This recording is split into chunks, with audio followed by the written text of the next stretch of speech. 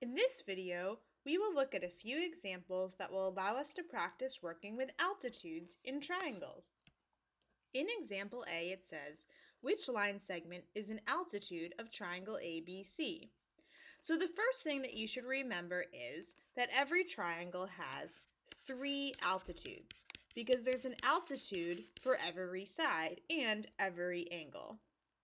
So in this triangle, if we think about side BC, the altitude for BC would be a line that's perpendicular to BC and goes through the opposite vertex of A.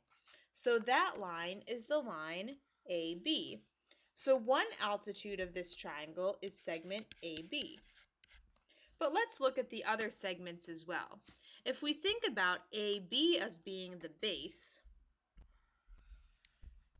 then the altitude from AB would be a line that's perpendicular to AB and goes through the point C, which is the opposite vertex.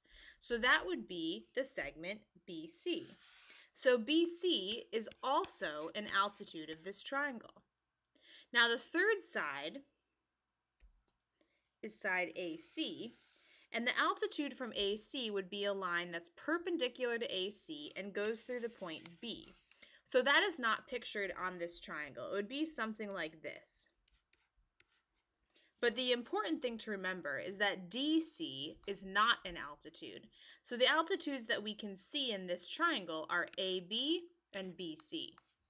Let's go to example B. A triangle has angles that measure 55 degrees, 60 degrees, and 65 degrees. Where will the orthocenter be found? So if these are the 3 angles of a triangle, it means that this is an acute triangle because all of the angles are acute. All of the angles are less than 90 degrees. And in any acute triangle, the orthocenter will be found inside the triangle. So that would be the correct answer here. The orthocenter must be inside the triangle because it's an acute triangle. Lastly, let's look at example C.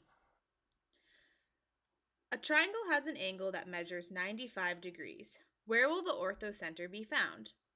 So if one angle is 95 degrees, no matter what the other angles are, it means it must be an obtuse triangle. And in obtuse triangles, the orthocenter is always found outside of the triangle.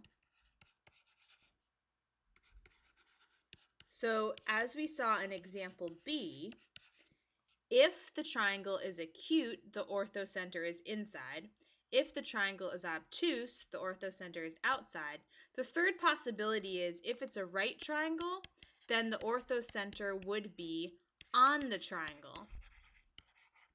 As even though that wasn't part of this question, that's a good thing to know. Those are the 3 possibilities and what happens in each case.